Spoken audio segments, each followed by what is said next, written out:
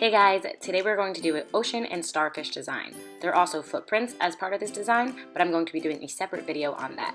I'm starting out with 2 coats of No Shirt by Loaded Lacquer as my base color, and then I'm painting Simply Peel latex barrier around my nails to ensure easy cleanup.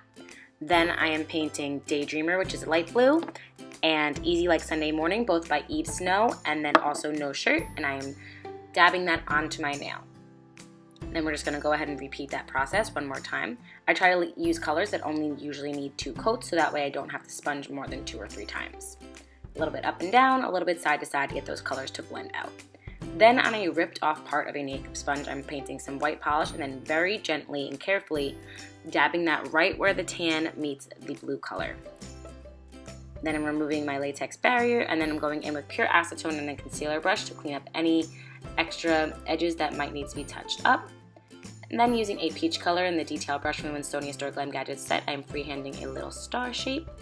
And then once that dries, I'm going in with the same brush and some vanilla dots. Really try to use the tip of your brush for this so you can get really fine dots. Wait a few minutes for everything to dry and then add top coat. I'm using HK Girl by Glisten and Glow. If you recreate this look, please tag Nailstorming Inspired on Instagram so I can see.